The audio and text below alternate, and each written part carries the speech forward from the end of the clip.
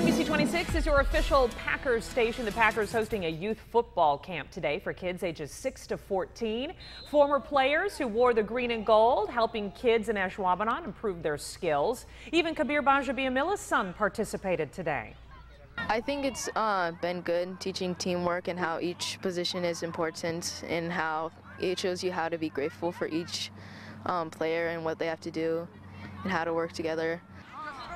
This year, the camp stressed safety on the field. The young football players learned ways to avoid injuries. With narrow fair